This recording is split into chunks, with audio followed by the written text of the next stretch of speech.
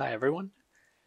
In this video I'll be showing you how to recreate this fall leaves pattern in Adobe Illustrator with the help of a randomization plugin called Randomill that you can see docked in the top left part of the screen here in Adobe Illustrator. So let's get right into it. First thing I'm going to do is just create a canvas or an artboard to work with. So I'm going to create the artboard. I'm going to size it the same size, which is 1000 by 1000 pixels. And there we go. And now I need this base shape. And I grabbed this shape off of freepik.com, and someone there has generously made it available for free, and I will put a link to this artwork in the description below. But this is what we are going to use as our starting point, is this leaf shape here. So I'm going to rotate it so it's about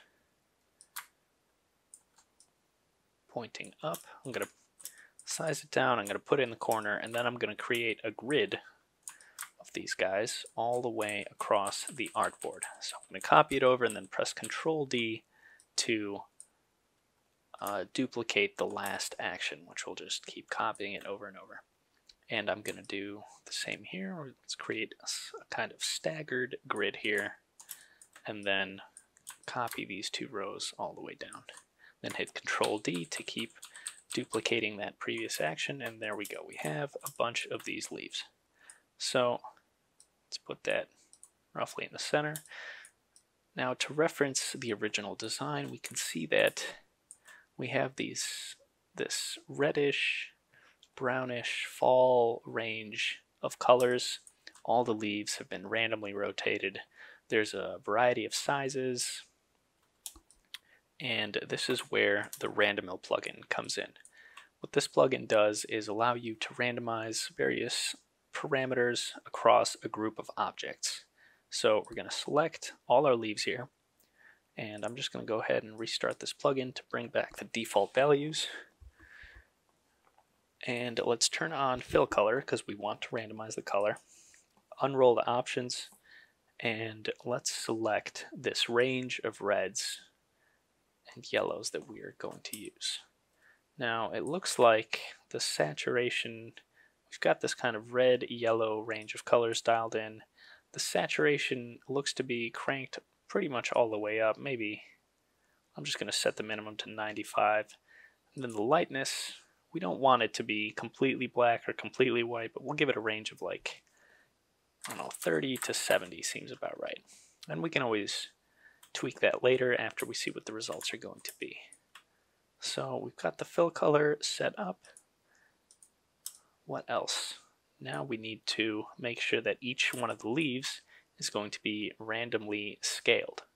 So we're going to want to vary the size of each of them so as not to have them appear too uniform.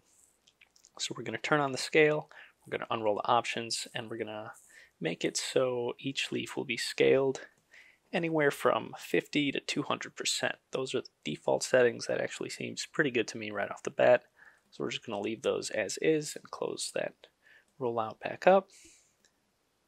And next up would be rotation. We do want to rotate each leaf randomly, and we want a full range of rotation, so I'm going to set the maximum rotation to be 360 degrees and close the rollout back up. The other thing is, the original design, you can see that the leaves are not in a grid pattern. So what we want to do is kind of scatter all of these randomly across the artboard. So the way to do that would be to apply a position offset to all of these leaves. And I'm just going to leave this at the default settings. So each leaf will be randomly offset horizontally and vertically, anywhere from -72 points to 72 points. And you can use whatever units you want in these fields. It should work just the same. And I think that should actually do it. So with all of the leaves that we want to randomize, we have them all selected. Let's go ahead and click the randomize button here and see what we get. So In terms of the color range, I think we are pretty close. However, there are some darker leaves and there may be some lighter leaves as well. So let's select all those and let's tweak the fill color a little bit. So we definitely want to expand the minimum of the lightness here. See, there we go. Now it's become a little bit too dark, but I think I actually like it better. You can tweak these to whatever kind of parameters you want. You can make them a lush, vibrant green. I'm just going to stick with the fall color scheme for now. That seems good to me. So where do we go from here? Clearly we need more leaves, but one thing that we also need is a greater variety in size, right? There are some very big leaves in the original design. So what we can do is select all of these again and then scale them randomly again. We'll turn the scale on. It has the same options as before, and we're just going to go ahead and click randomize, and as you can see, we are now much closer to the size range as it is in the original design, but we still need more leaves. So one easy way to accomplish that would be to select everything we have here. I'm just going to go ahead and copy it using Control-C or Command-C if you're on a Mac, and then Control-Shift-V to paste it all in place. Now I have 2 copies, and I'm going to rotate what I pasted about 90 degrees to the right. And this is a quick and easy way to just fill up this canvas really quick. We still have some blank spots here. So what you can do is actually just drag over some leaves. I'm going to hide that one behind all the rest. And then we're actually going to do that same trick again. So I'm going to select everything, copy it, paste it in place, rotate it 90 degrees. And the spots are definitely getting filled up now. I don't want to have this get in the way, so I'm going to lock that.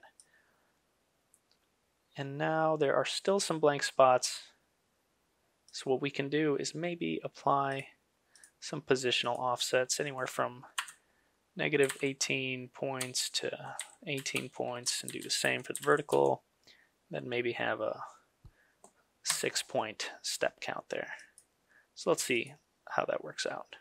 You can see it's randomized all the positions, but not quite the effect that we wanted. There's still blank spots, so what we can do is actually just take random groups of leaves, manually copy them over, right, and rotate them. And there's so many layers. You can hide some behind other ones, and because there's so many leaves, it's going to be very hard to tell that these have been copied over.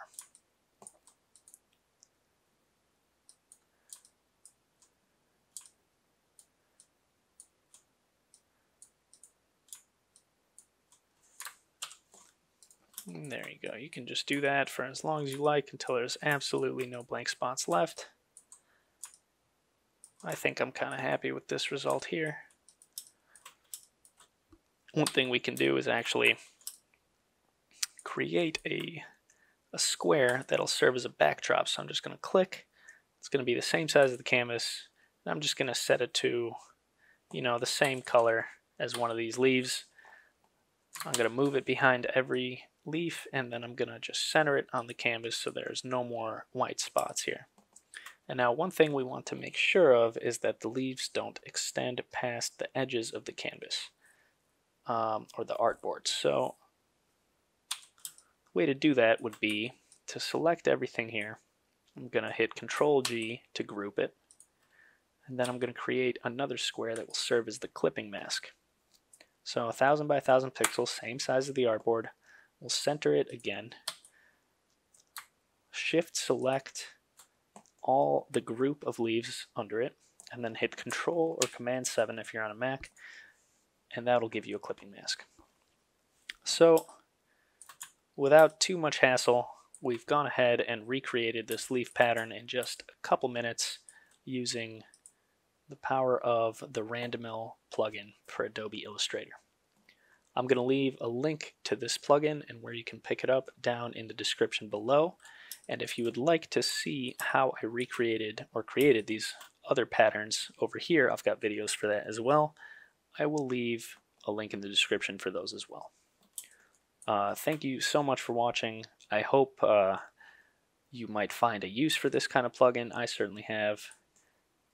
And good luck with all your future illustrations.